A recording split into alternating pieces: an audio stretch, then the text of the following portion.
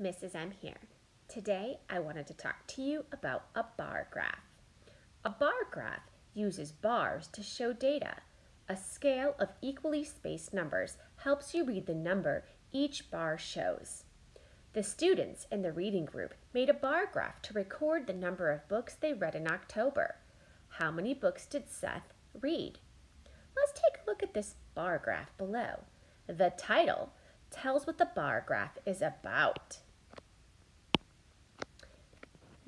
Each bar is labeled with a student's name. We see Max in purple, Amy in blue, Seth in green, and Kate in red. The length of a bar tells how many books each student read. Now the scale is from 0 to 16, and it's counting by twos. Now, how do you read the bar that tells how many books Amy read?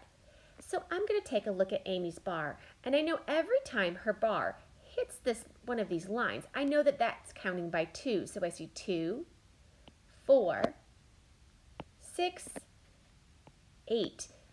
But Amy's bar is halfway between 8 and 10. Now, I know between 8 and 10 is 9. So Amy read 9 books. So let's take a look at this a little further. Find the bar for Seth. Remember, Seth's bar is green. It ends at 8. So Seth read 8 books in October. How many books did Max read? Max is the purple bar. If we count by twos, every time the purple crosses the line, 2, 4, 6. So Max read 6 books. Who read 4 fewer books than Kate? Well, first we have to determine how many books Kate read. Let's count. 2, 4, 6, 8, 10, 12. So Kate read 12 books. Who read 4 fewer books than Kate? Well, 12 minus 4, I know, equals 8. So I'm looking for the student who read 8 books.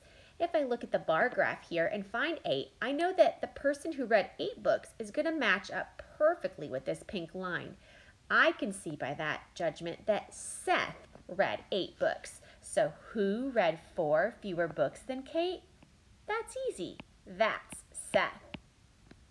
Now, what if Amy read 5 more books? How many books did Amy read now?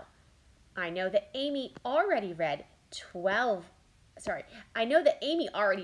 9 books. And if I add 5 more to what Amy read, I know that 9 plus 5 equals 14. So I know that Amy read 14 books. Now, if I have to bring that and extend her bar graph, I know I'm going to bring it all the way out to this piece here. So then I'm going to, let me go blue so we can see Amy's books. I'm going to extend her blue all the way out here, color that in. Now, I can clearly see if Amy read 5 more books, she would have read the most books out of all the students. All right, now it's your turn to try your independent practice.